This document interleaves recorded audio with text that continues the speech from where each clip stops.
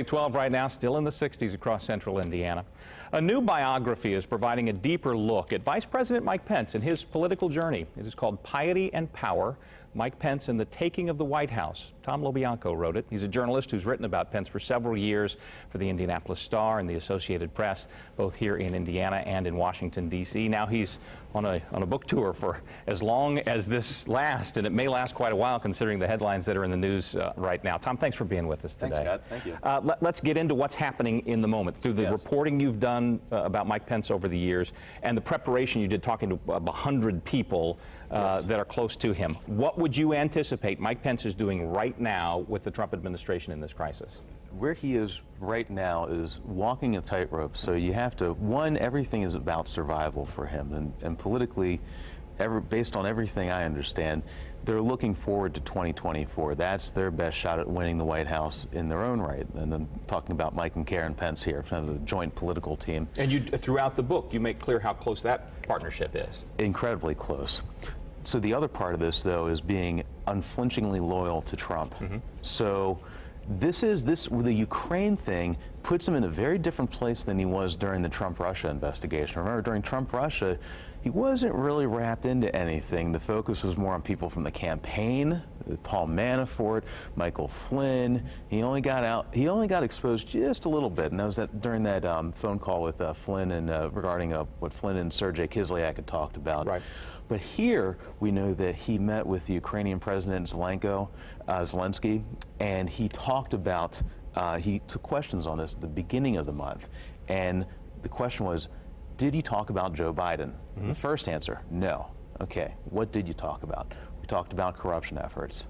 So he could be exposed in a way that he seriously wasn't during the Trump-Russia investigation. I thought it was interesting that if we had forgotten any of that, the president reminded us of that during a UN news conference. That's right. That's right. Yeah, when he said that, he was kind of throwing his arms around Pence. The initial reaction, a lot of people thought he was throwing Pence under the bus. Right. Look, what I know from behind the scenes is inside the White House and among Trump's advisors is that Jared and Ivanka have floated replacing Mike Pence. Now their people deny this flatly. The president himself will occasionally ask what different people what they think of Pence. I spoke with one advisor from the 2016 campaign, and he had a very salient read on this. He said that when Trump's asking you about somebody, like a Chris Christie, Giuliani, somebody at the top level in his world, he's not exactly, he might be asking you about them because of them. He also might be asking about them because of you. It could be a test. To see if you have the loyalty to the person that he's appointed as his lieutenant. Exactly. To that end, as this grows closer to whatever the end is, whether this fizzles out or this is the powder keg that the president's most ardent critics anticipate that it could be, do you see Pence drawing closer to Trump or pulling away? That's a great question, and this is the dance that he does. He needs to protect himself in certain cases. We saw this strategy a little bit during Trump-Russia, where they would kind of hide a little bit. They would veer away from us. When he was out here in Indy a couple days ago, the press was shouting questions at him about Ukraine. He declined to answer them. You know what it reminded me of? It reminded me of the Access Hollywood weekend back in October of 2016. Where he went very much off the radar during all that. Exactly. That's kind of what this felt like. He has to remain close to Trump, regardless of Ukraine, no Ukraine, whatever. He has to remain there anyway because that's his political future. Because Mike Pence still wants to be president, in your estimation. Absolutely, yeah. He has to have that base of voters. That's where the Republican Party base is right now. And if he is seen in any way trying to push Trump off the cliff, stick the knife in politically, whatever, and in some Machiavellian effort to get him impeached, removed, take the presidency that way, that base abandons him, and they don't want the presidency with an asterisk. They don't want to be Gerald Ford. They want to win in their own right.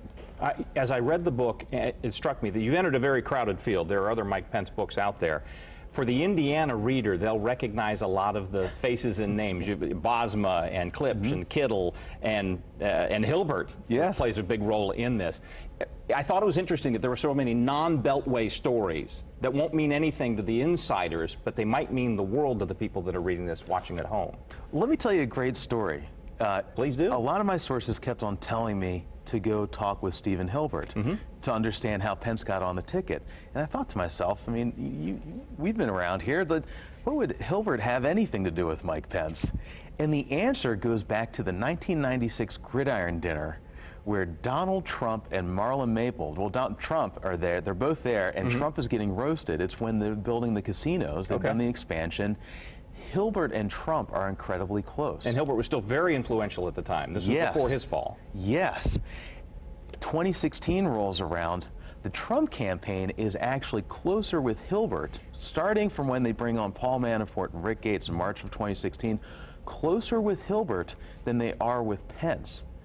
And my sources told me that when they did that July 12th fundraiser, this famous fundraiser where the Trump campaign comes in, that pops the tire, breaks down, changes history, basically, that fundraiser had been planned months and before. It wasn't about some courtship of Mike Pence. It was before Mike Pence was even seriously on the radar. And it was because Hilbert put it together. The quirks of fate, right? And timing. The book is Piety and Power, Mike Pence and the Taking of the White House. Tom LoBianco wrote it.